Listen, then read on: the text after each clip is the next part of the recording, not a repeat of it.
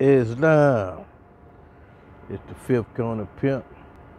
The salt coming at you, you heard me? And I want to say this shit, I want to clear up some shit you did. I want to say, my last video I did was about what a rat is and what a snitch is. Now, in this video here, I want to let y'all know that there's no such thing as a confidential informant. You know what I'm saying? A lot of these little street niggas, a lot of you civilian people, y'all be trying to snitch to help the police, niggas that's doing shit, you trying to snitch. And they say, CI, confidential informant. There's no such thing as a confidential informant.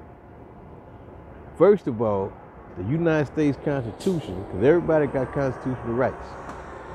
The Sixth Amendment to the United States Constitution says that you have a right to face your accuser.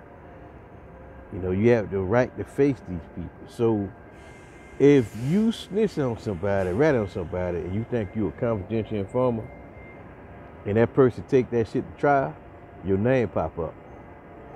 So you are not a confidential informant. That's a lie that law enforcement, so-called law enforcement, use on you.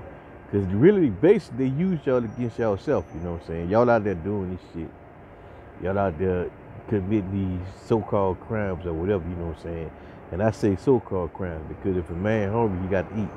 You know what I'm saying? If he got family to feed, he got to feed his family, you know what I'm saying? You know, I ain't on the criminal side, I ain't on the other side, you know what I'm saying? I'm just neutral in between.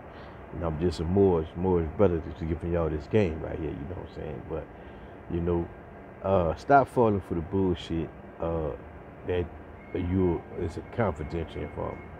There's no such thing as a confidential. Confidential, for the name, it means a person that can tell on somebody, get them convicted, and stay anonymous or stay hidden or stay unheard of. You know what I'm saying? That don't happen.